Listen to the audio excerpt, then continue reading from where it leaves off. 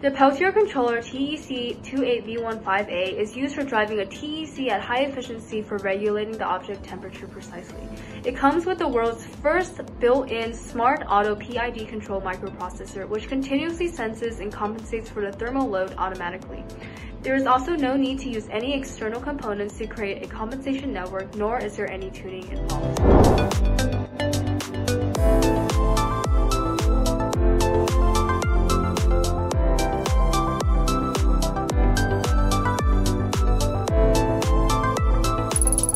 It has many features: high output voltage 28 volts, high output current 15 amps. Dimensions include 35.96 millimeters in length by 35.96 millimeters in width by 8.2 millimeters in height.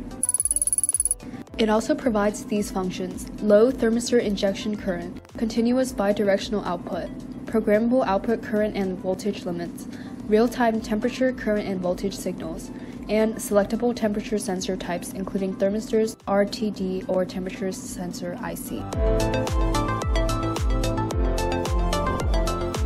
This video shows how to use high voltage, high current TEC controller TEC28V15AD and its evaluation board. Here we have the following items: power supply, oscilloscope, load, multimeter, TEC controller, and its evaluation board. Connect the wires to the evaluation board. Connect the power supply, oscilloscope, multimeter, and load to the corresponding pins of the evaluation board. Second, power on. The voltage of the power supply is 12 volts. The working mode of the evaluation board is DC temperature sampling. Turn on the S1 switch. Turn on the middle button of the S1 switch and make sure the SBDN voltage is 2.2 volts. Set the temperature.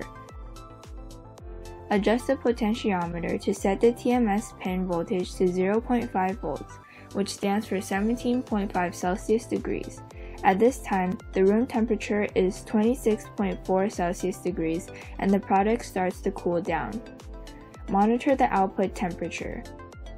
Change the red light of the multimeter from TMS pin to TMO pin. At this time, the reading of the multimeter is 0.5 volts. Observe the waveform. Connect the two probes of the oscilloscope, the TMO and IDR pins respectively. You can see the waveforms of these two pins on the oscilloscope. If the waveforms are all straight lines, it is good. If they are not straight lines, adjust the compensation network below. Measure the temperature difference. Change the black light of the multimeter from G&D to TMS, and the red light is at TMO pin. Observe the reading of the multimeter, which is close to 0 volts. It means that the TMO pin and the TMS pin have the same voltage, which proves that the output temperature is the same as the set temperature. Adjust the multimeter gear. Adjust the multimeter from the V range to MV range, which makes the degree more accurate. Test the temperature. The temperature of the cold end of the equipment is 16.8 Celsius degrees. It means the low temperature is 16.8 Celsius degrees as well. The room temperature is 26.4 Celsius degrees. If you want to know more about our products, please visit our website www.analogtechnologies.com.